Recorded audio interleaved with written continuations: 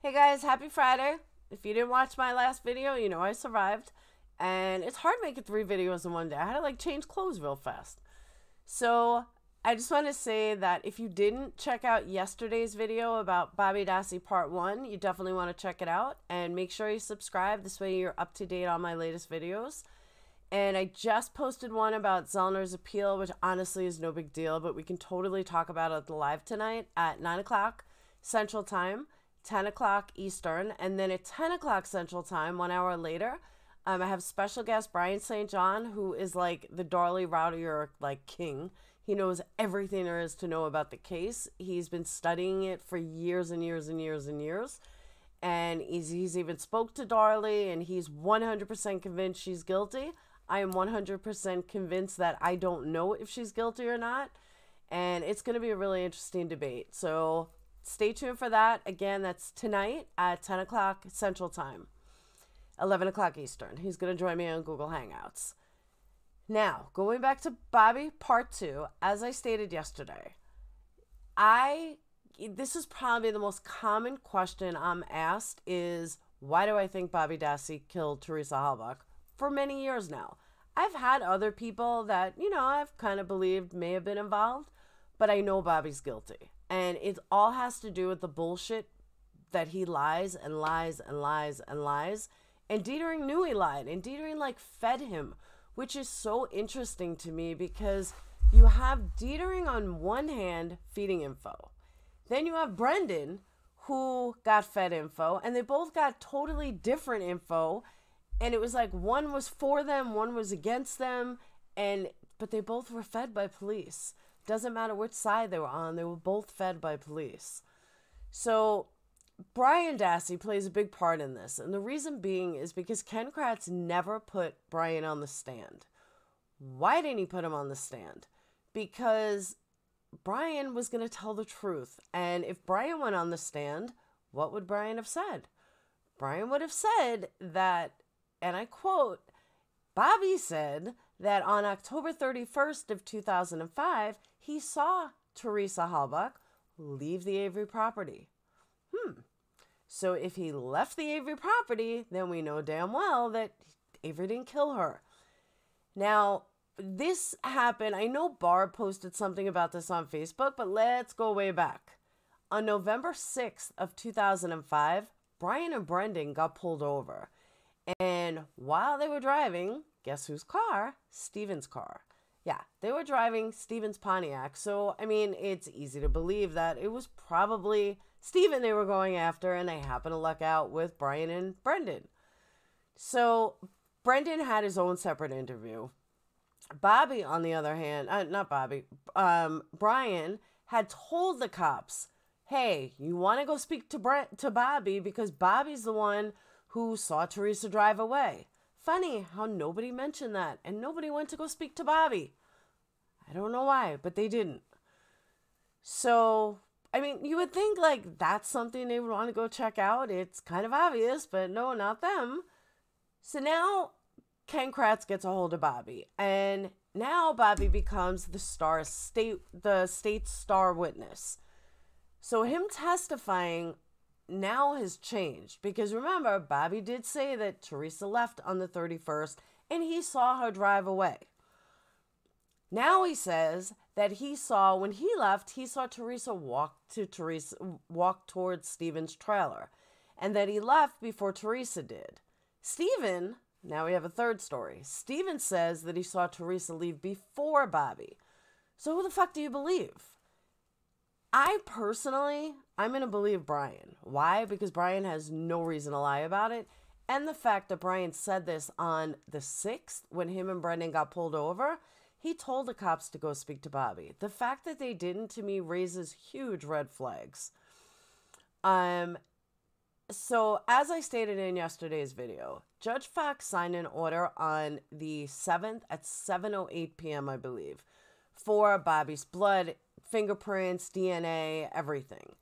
And it wasn't until the 9th that Dedering got a hold of Bobby. Now, think about that, though. It was right after everything was found on the Avery property and Steven was arrested. Then they go check on Bobby. Come on. keep in mind, Stephen wasn't arrested till the 9th on a gun charge. The order was signed on the 7th. So please explain to me why they waited 48 hours to get Bobby, almost like 72 hours. Was Teresa not important to them anymore? Did it not matter about finding Teresa's killer or who was actually suspects? Of course not, because they believed that it was Avery. They were setting Avery up. I don't see how people cannot see this. You know, besides the fact Bushman was called out of retirement, I still say by Kosarik, but he was pulled out of retirement. So why didn't they do anything for Bobby? That to me is like the biggest red flag. Now, let's also remember on the 8th, some of Teresa's bones were found in the Dassey burn barrel. So right there makes all of them suspect, yet not one of them was tested before the 8th. It really, you could be Inspector Gadget, and I think they would know to test them before the 8th, especially if they got an order signed at night. Most judges, I'm sure, don't work late at night, but Judge Fox did. Then Dedering starts talking to Bobby about skinning deer and how he liked it and, you know, how often he did it and how Stephen a hunter and so on and so forth. So this is all conversations you can find in Casso and Department of Justice interview with Bobby. So Bobby says, Dedering had asked like what they do with the heads, and Bobby had said, you know, we put them in the burn barrel. Dedering starts questioning Bobby about his hunting spot. Now listen carefully, because this is really interesting. Bobby says it's 2.5 miles from his house. Now, Bobby also stated, or Mike O stated, that now you have to follow me along here. Mike O said that Bobby and him always go hunting behind Mike O's house every day for God knows how long. Bobby told Dedering that this hunting spot was only 2.5 miles away. So Dedering asked him if he was familiar with who owned the land in northern Manitowoc. And Bobby says, I have no idea. So Dedering says, well, it's kind of odd because Scott Taddick owned it, and isn't he about to marry your mom?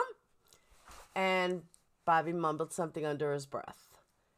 Now, I didn't know Scott Taddick owned this land. I kind of want to know where Scott got all this money from, but hey, it's none of my business. But it would explain why Scott had money to buy this house too. So maybe he got an inheritance from something, I don't know. But maybe he killed enough things and got paid off. I have no idea. But yeah, so Scott Taddick owns the land that Bobby supposedly hunted on, but Bobby didn't know that Scott owned the land, even though he's about to marry her father, his mother. Yeah, okay. So then, this point, Bobby realizes Bobby's pretty much in the clear. Dedering's only job is to make sure that Bobby said the right things, did all the right things, and really helped the police put Stephen away. So at the same time that the police were going to be all nicey nice to Brendan and, you know, you got a friend and we're your father and everything else, they did the exact same thing to Bobby, but in a different way. Now, can I prove that they were scoping Bobby and not Brendan at first? Nah, I can't prove that. What I can prove, though, is that they knew that Bobby was fucked up. They didn't know at this point, but Kratz knew, and later on they knew, and yet they still went after Brendan. But that's jumping ahead. So let's go to lie number 3 that Bobby told, because there were a lot of them. But remember Brian said that Bobby said that he saw Teresa leave? Now, let's not forget Barb said it as well. Barb said to Bobby that she saw Teresa leave. Then how come when Dedering spoke to Bobby, the conversation went like this? Stephen seems to think that he wasn't the last person to see Teresa alive. He says you were. Bobby says, no, her vehicle was still there. Dedering says, is that the absolute truth? And Bobby says, it's the absolute truth. So why is Bobby lying to Dedering? And why is Dedering feeding him the information? So now go to Brian Dassey. Why would Brian Dassey and Barb... All right, So saying Barb is a rhetorical question, and let's just stick with Brian. What would Brian possibly have to gain by lying long before anyone was arrested? Because remember, he said this on November 6th.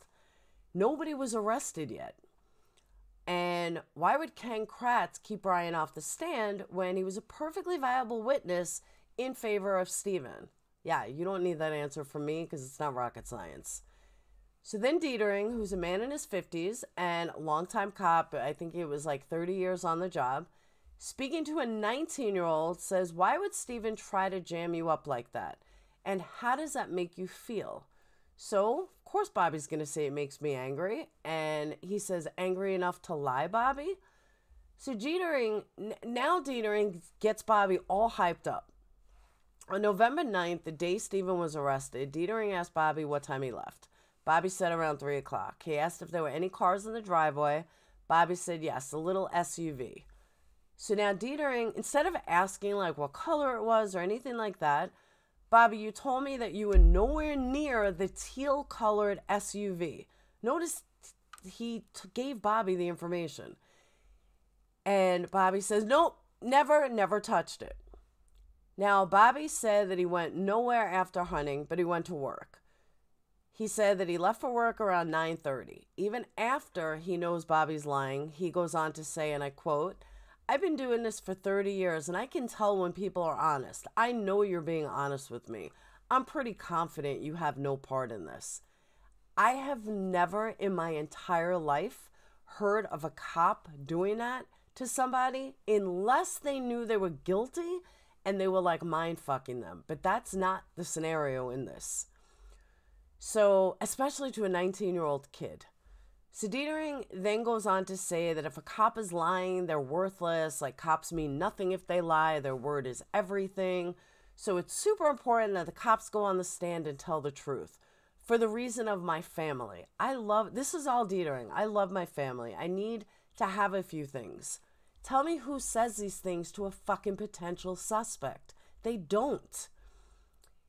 Then he goes on to say, you wouldn't lie or do anything illegal, but your family comes first. Key word, your family comes first. So is this Dedering making it okay for Bobby to lie? Because if I was a 19-year-old kid and a cop was telling me that, how do you take that? I take that as, you know what? I'm going to lie for my family, and that's okay because it's my family. And then it's okay to lie to protect my family. To me, that speaks volumes. Then he goes on to say that Bobby is just like him, just like they did to Brendan. And he's no different than Dedering since they both have families and they both love their families. Then on a whim, he asks Bobby why his footprints might be near Stephen's fire pit or burn barrel. Bobby says no. Then Bobby says, I've been all over the place, but not by the burn barrels or fire pit. So, Bobby, you've been all over the place, except for the two places that they found stuff. Yeah, sorry, not buying that one, Bobby. So, a lot of that is all the reasons why. I mean, then I could go on and on about the lies in court and the lies with Scott Taddick and so on and so forth. But I really wanted to cover that basis. That is a lot of the reason, almost all of the reasons why I know Bobby Dassey is guilty and why Dedering knew it. So that's what I have for you in part 2. Again, if you didn't see part 1, you definitely want to go check out part 1 because it explains what I left off here. I just couldn't do the whole thing yesterday because I was like dying. But make sure you subscribe. Make sure you check out my other videos. Again, tonight from 9 to 10, we're going to talk about Zellner's motions because trust me, they are not a big deal. And then from 10 on, in the pajama party, we're going to have Brian St. John, who knows everything about anything about Darlie Routier's innocence. I am so confused. So if you're confused and you don't know if she's guilty or innocent, I am going to be asking the questions that most people are afraid to ask someone like Brian. So with that said, again, I hope you guys have a fantastic night. I hope I see you in an hour and a half for our live pajama party, and I will change again for a third time. All right, so I'll see you guys tonight, and have a wonderful night. Make sure you subscribe, check out my other videos, and I'll see you in 90 minutes. Peace out.